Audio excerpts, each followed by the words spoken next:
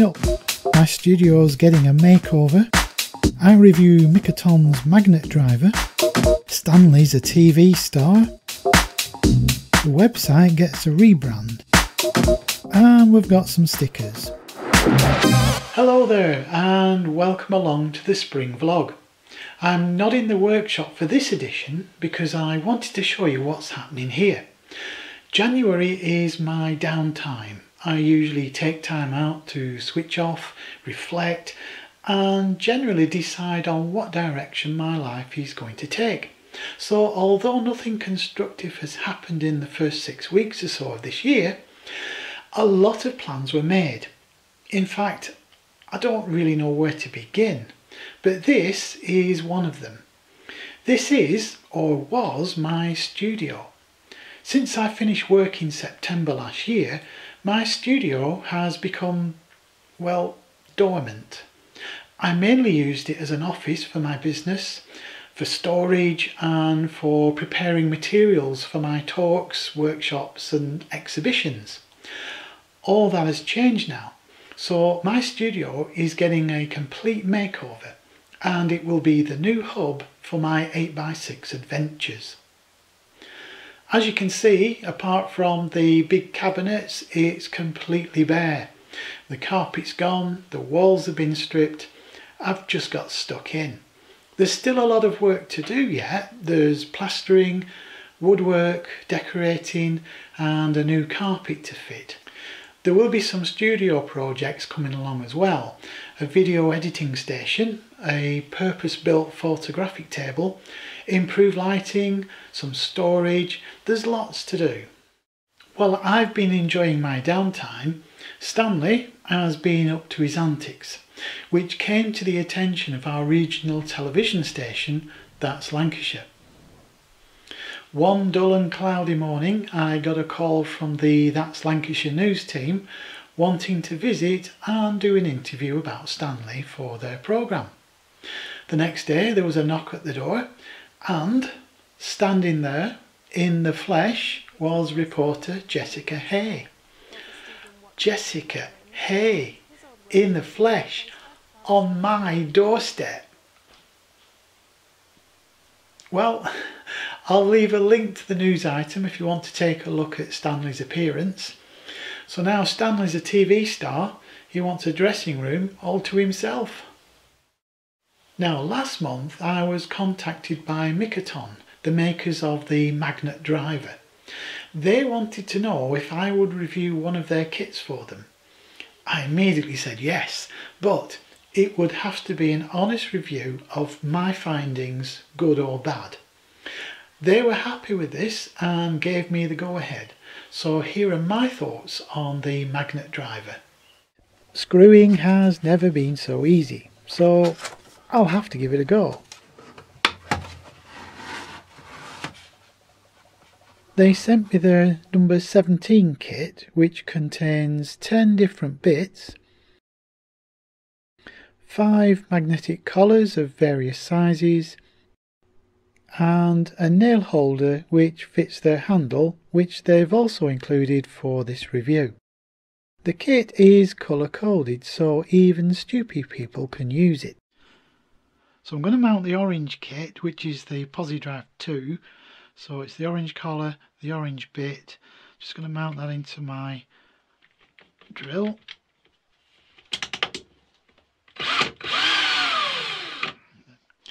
And the screw fits on, and then you push the collar up to touch the screw, like that.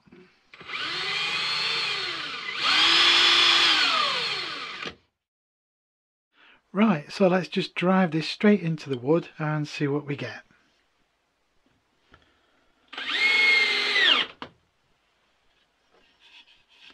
No messing, nice and below the surface. So how can this allow the screw to go below the surface? Well, what's happening is as I'm drilling this into the wood, this cap actually pulls out of the way. There's enough flex in this rubber column here to allow it to sink the screw below the surface.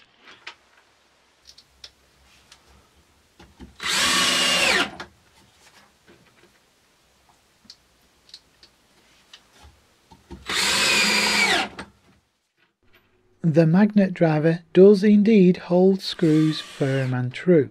The screws click into place and stay put, which means that on multiple driving it's going to save you a lot of hassle and a lot of time. But one question I want an answer to is how well will these bits stand up to serious abuse? It's time for the beast.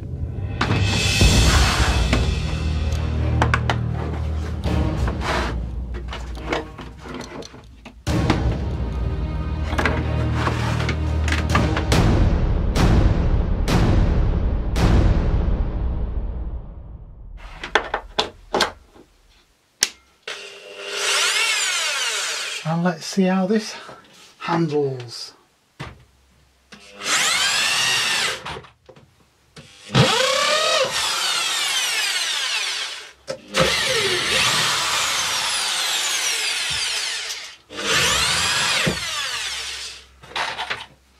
So if you're out and you're building a big framework,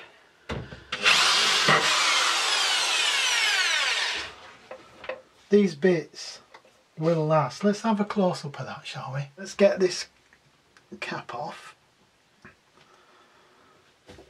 and have a look. That isn't bad at all. I've just given that some serious abuse, and yeah, it's just taking the coating off, just taking the black coating off. But these bits are pretty tough.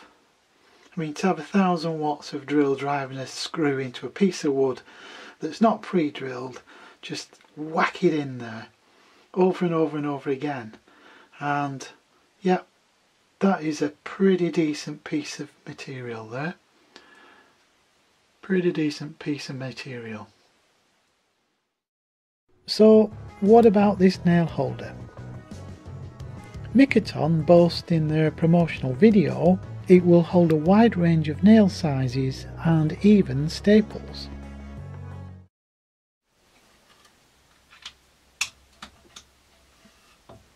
This is a 50mm pin. As with the magnet driver, it uses a collar to hold the nail in place. But just how small can you go? I use a lot of these 5/8 veneer pins in some of my projects, and I usually use my long nose pliers to hold them. So can the holder cope with something so small?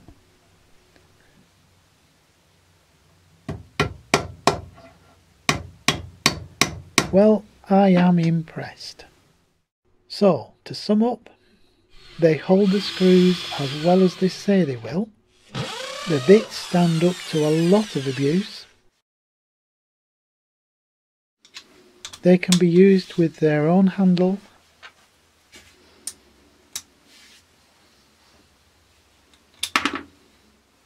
And the collars will also fit existing drivers. Kits range from £20 to just over £47 on Amazon. I'll leave links in the description if you want to investigate further. Are they worth it? Well, they're a quality piece of kit and do exactly what they say they do. I wouldn't mind one of these on my wish list, that's for sure.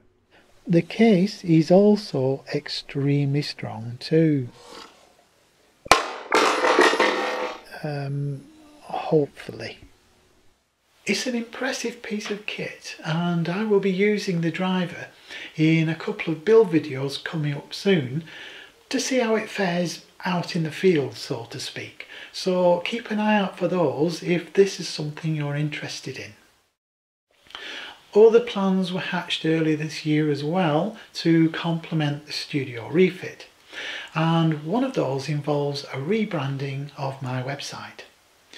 Since my retirement, my web presence has changed and is now the 8x6 workshop. The website will showcase all of my work, not just projects from the workshop, but my sculpting, my metalworking, artwork and all the other creations, all aspects of my creativity will be encompassed under the 8x6 brand. As things develop through the year, a lot of my work will be for sale, so this will be available through the website. So I designed it to be more visual with this in mind. The design of the website is kept clean and simple, with navigation being achieved with just 6 options across the top. The main feature is the gallery. This option presents you with an active pictorial menu, and hovering over the images highlights your choice. If we choose an item, we are presented with a series of images where we can explore in more detail. There will be at least 4 to choose from, and these are reproduced in high definition in the main window.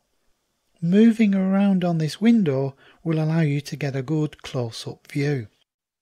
A short showcase video will nearly always be available, and if the item was featured as a build project in the 8x6 workshop, a link to that project video will also be there. If the item's still up for sale, there'll be an option as well to purchase it. The blog option will go into greater detail than the video vlogs, and you will have the opportunity to watch the related episode.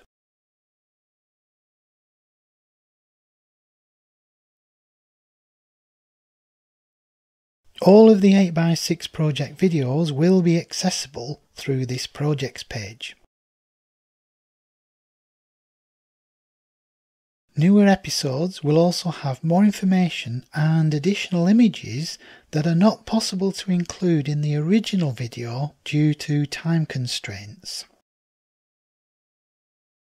There's also a little information about me. I think we'll skip over that one. And finally, there's a contact form where you can get in touch if you so wish.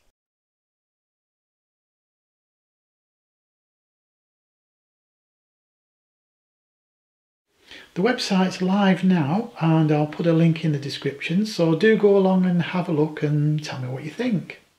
The stickers are still coming in, and I still have some of mine left, so if you would like one, or you'd like to do a sticker exchange, contact details are in the description to this video. So let's take a look and see what's come in the post.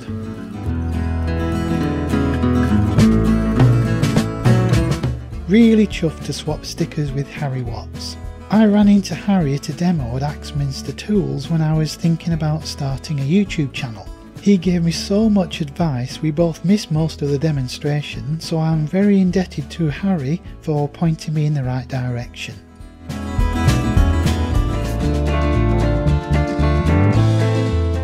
Wildman Tech features the work of Marsh Wildman, who reclaims and upcycles whenever possible. Not strictly a woodworking channel, but a good browse through his videos can be very enlightening.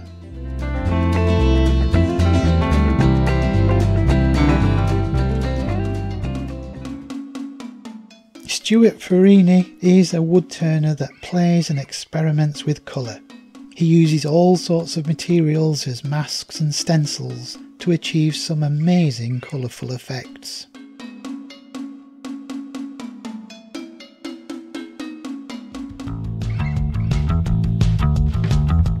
I first came across Ellen's channel when I was researching for a fabric project.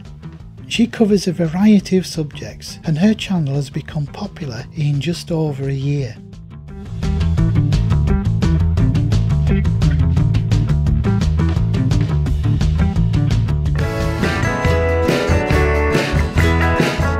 Shane's hobby shop covers practical builds, hints and tips, tool reviews, and he also takes part in lots of the YouTube challenges. I'm honoured to have a sticker of his on my panel.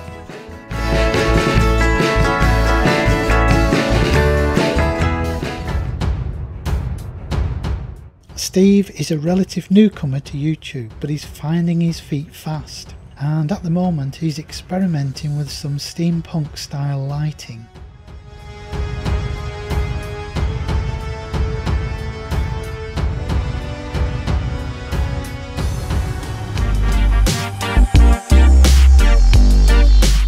Also new to YouTube is From Out of the Woods.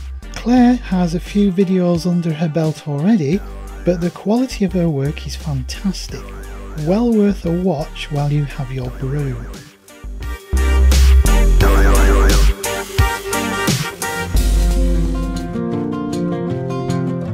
Andy Pugh is a tinkerer. He likes to build things, fix things, repurpose things, and generally tinker around in his small workshop. He uses anything to hand, so take a wander over there and see what he's up to.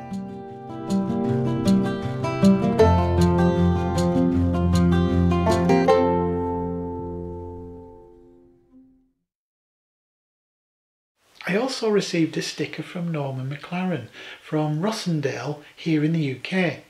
Norman doesn't have a YouTube channel or a web presence, so I couldn't really include him in the shout-outs. But I just want to say thank you for your sticker, Norman. It's going up in my workshop with all the others, so thanks for following along with the 8x6 adventures. Much appreciated. Thanks are in order also to Phil Cannon from Phil Cannon's Woodturning. A while ago he posted some images on Facebook of his hardwood haul, and I happened to leave a comment saying I was very envious of the chunks of walnut he'd managed to acquire. Then this arrived in the post. Phil has sent me a lovely piece of walnut. Very kind of you, Phil, thanks for that. I have a use for this already in mind, so you'll be seeing this again soon, so thanks very much for that, Phil. So what else is coming up from the 8x6 workshop? Well, I have a wood turning special in production as I speak. It's a segmented bowl, but it has an amazing story to it. You won't have to wait long for that one. That's coming along very soon. I have a series of really unusual projects on the go right now, and there will also be some build projects for the new studio as it comes along. Stanley becomes a ninja in his next episode. There's a lot of animation in that one, so I don't have a release date just yet. A lot depends on the weather. So until next time, jobs are good.